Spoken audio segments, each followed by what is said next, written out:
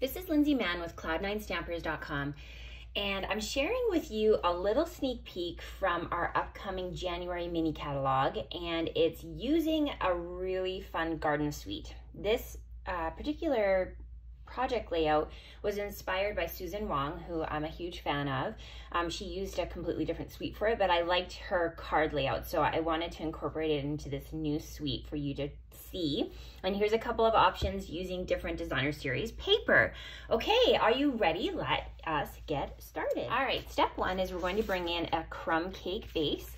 This is just our standard 5.5 by 8.5 folded in half, and we're going to set that aside.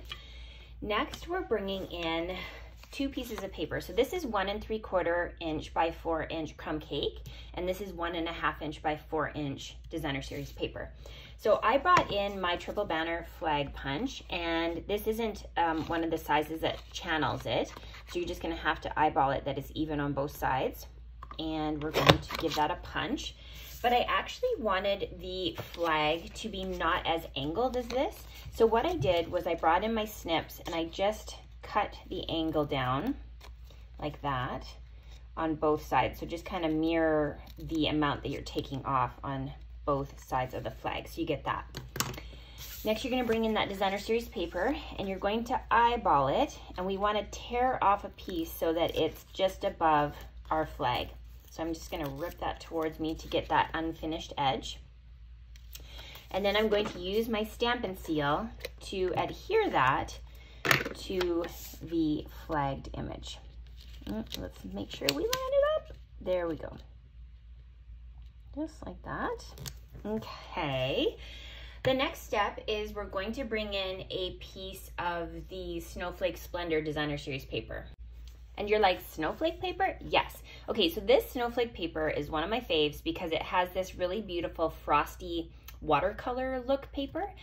And so this is just going to adhere behind it. So you have this beautiful little strip of color peeking out from behind the flagged image. So we're just going to go ahead and line that up like that. And then we're going to bring back in our card front. So this time we're going to bring in a stamp that looks like this. So it's a bunch of little dragonflies. And we need crumb cake so that we're doing a tone-on-tone look onto our card front. So we're just going to pick up those dragonflies and we're going to stamp 3 along where that flagged image is going to sit. The other thing you're going to use your crumb cake for is use an aqua painter or a water brush, and you're just going to grab some of the ink, and you can create that palette by squishing it together. And then we're just going to tap and add a little bit of splatter. So just kind of in the bottom and top corners like that. And just makes it look a little bit more organic.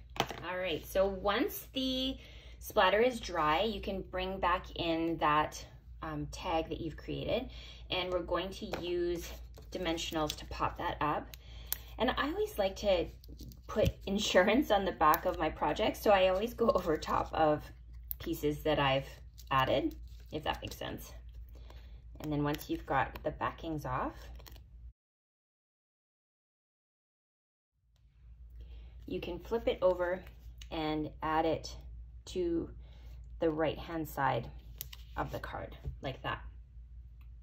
Okay, we're gonna set aside the card front and we're going to bring in a piece of Whisper White cardstock, and we're going to use Coastal Cabana with one of our dragonfly images. So we're just going to go ahead,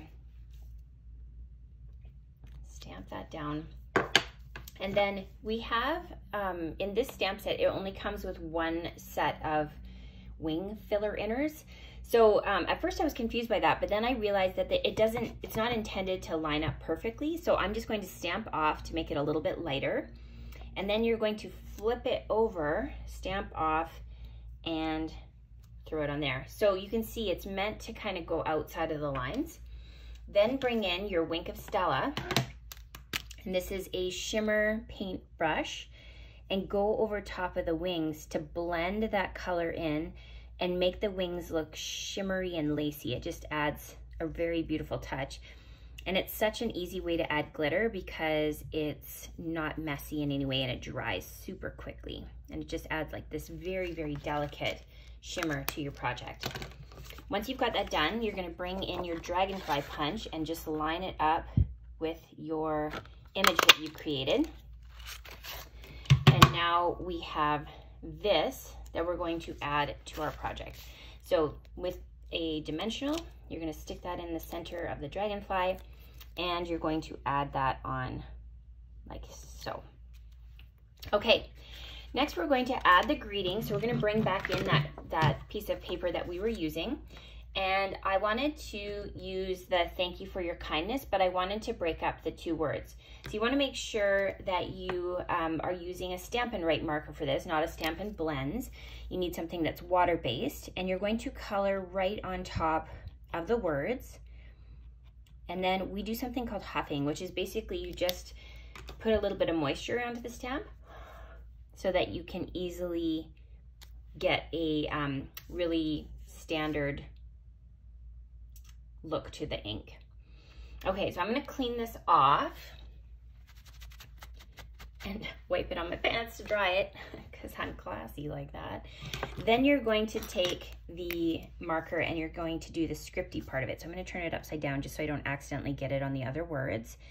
And we're going to color that all in. All right, like that. Make sure we got it all. We're going to huff on it again, and then we're going to stamp that separately.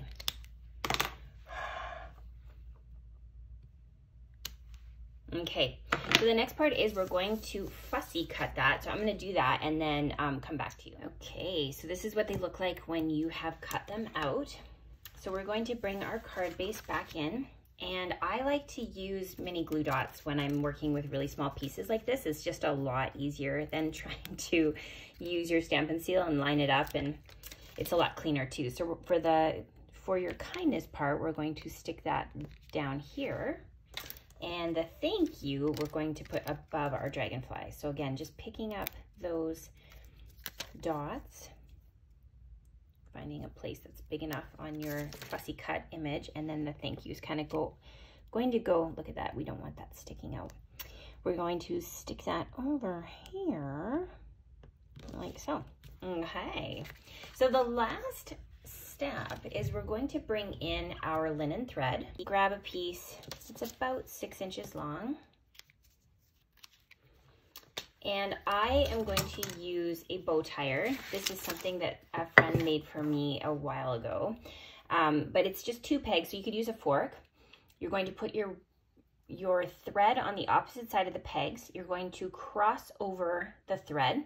The one that's on the bottom goes through the pegs at the top, and the other one goes through the pegs at the bottom. You give it a tug, and then you tie a knot.